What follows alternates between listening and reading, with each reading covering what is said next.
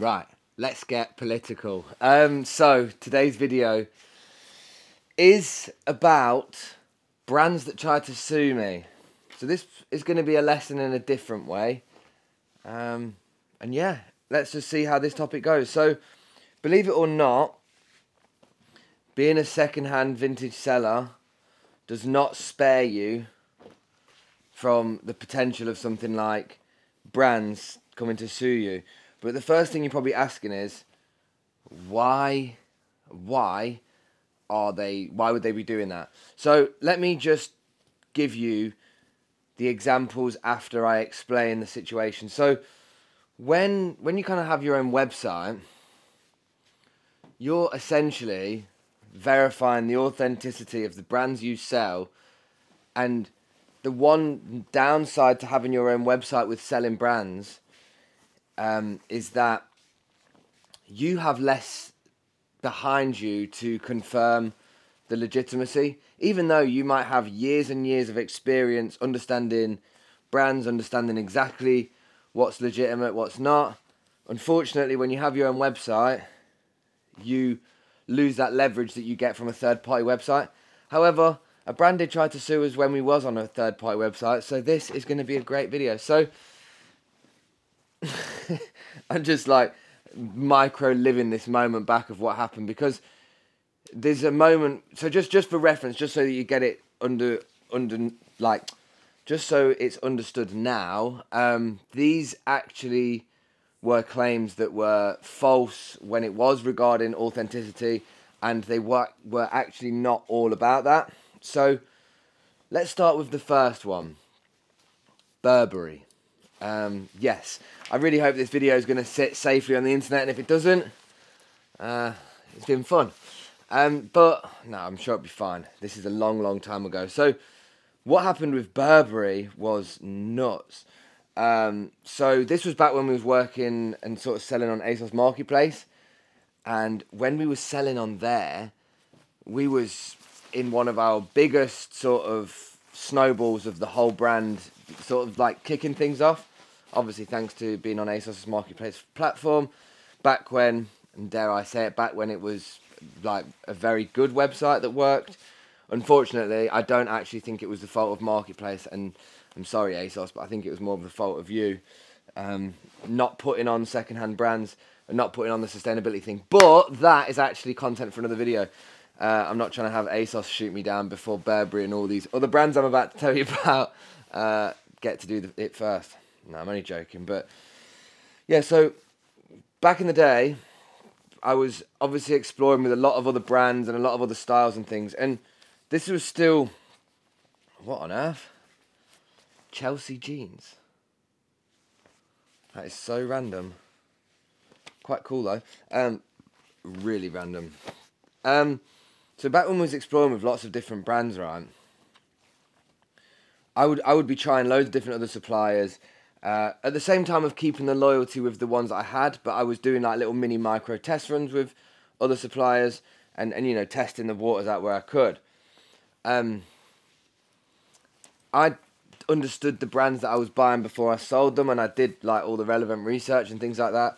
Plus, some of the suppliers that I work with have been in it, and at that point they'd been in it longer than I'd been alive, which was mad. So I trusted the perspective and opinion of these people, and I wasn't someone like as a naive business person thinking, oh yeah, of course this is all great stuff. Back then, suppliers were suppliers, and they weren't sort of like all part-time retailers for the most part. But anyway, supplier gave me all of these Burberry Rain Max, and it was essentially Rain Max that were imported from the Japanese market that distributed Burberry.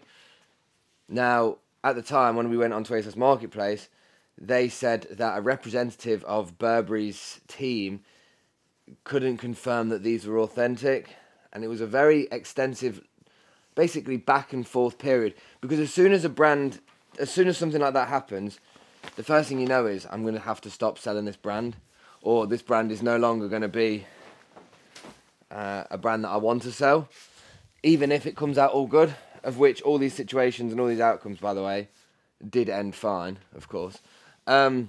So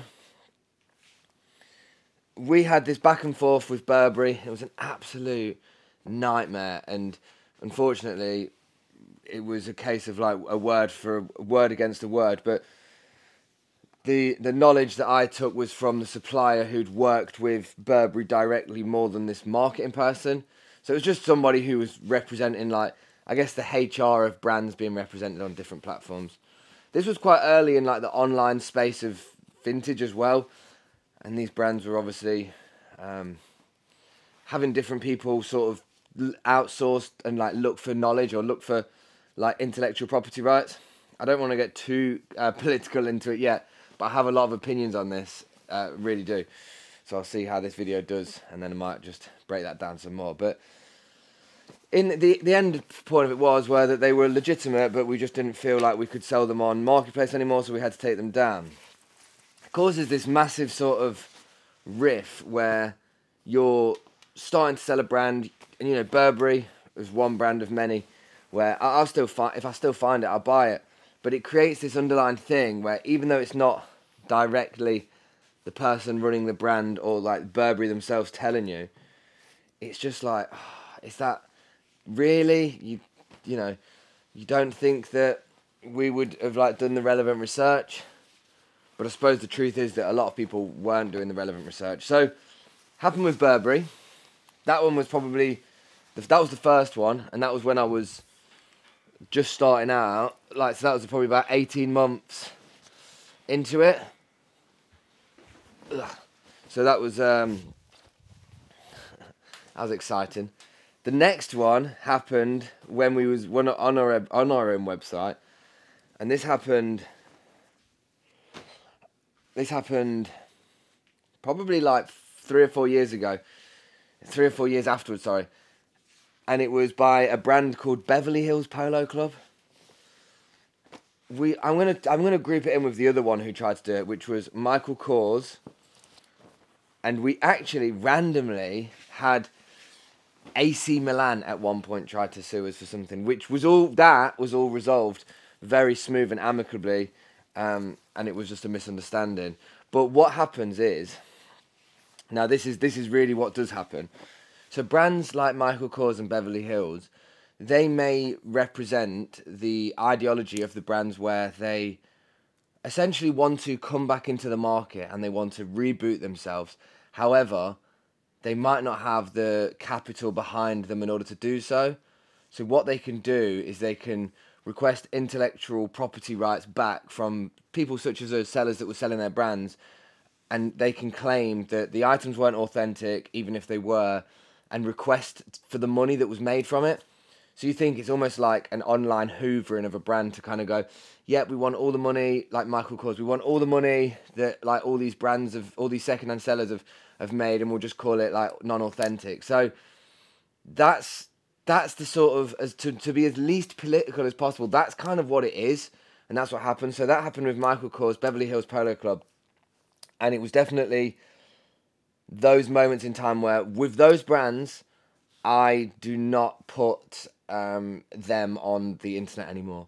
And even if that wasn't to happen ever again, I don't want to support a brand that didn't want to support me shouting about the brand.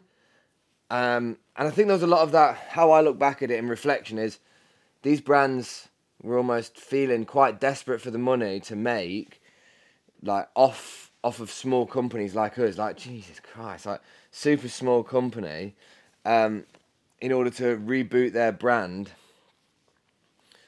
I don't know, rather than just generating the capital in other ways that weren't going to make loads of people have a jaded perspective. I don't know. It happened to a lot of people. With Michael Kors, it happened to a lot of people. Beverly Hills Polo Club, it happened to a lot. The Burberry situation was pretty bespoke. But I guess this is probably the first one where it's a little bit more, I'm being a bit more transparent with something that genuinely did happen.